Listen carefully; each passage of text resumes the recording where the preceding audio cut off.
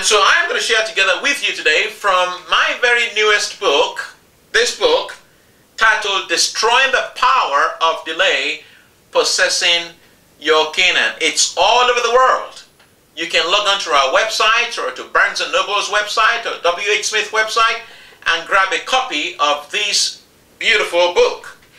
So I'm sharing together today from page 186 on tips to overcoming financial delays. I'm giving you 10 tips, quick tips. Get your pen, get your pad, get everything together, and let's learn together from God's Word 10 tips on overcoming financial delay. You know, the mismanagement of resources and endowments, indebtedness and lack of investments acumen are the greatest shackles militating against your financial freedom.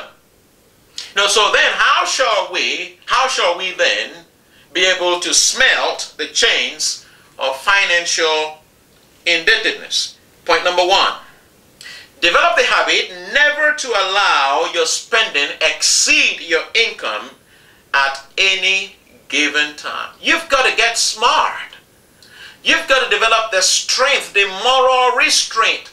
You build it. It's like you're developing muscles. You've got to build it in and say, no, I am not going to let my spending exceed my income at any given time. Point number 2. These days you see the credit card companies, you know, tugging at you and sending you emails and all that stuff. And you open your email box and you find 5, 6 credit cards calling, knocking at your door all of a sudden just because you have a high credit rating. Now, don't fall for their jam. Don't fall for it. Don't fall for their gel. Shop around and ask around for the card with the lowest quote.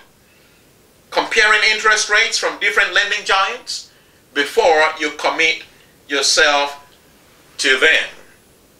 You know, like the motoring AA advert says, you just got to ask. Just ask. If you're still confused, give us a bell. We'll tell you how to go about this. Point number 3. Resist the urge to always apply for new credit cards.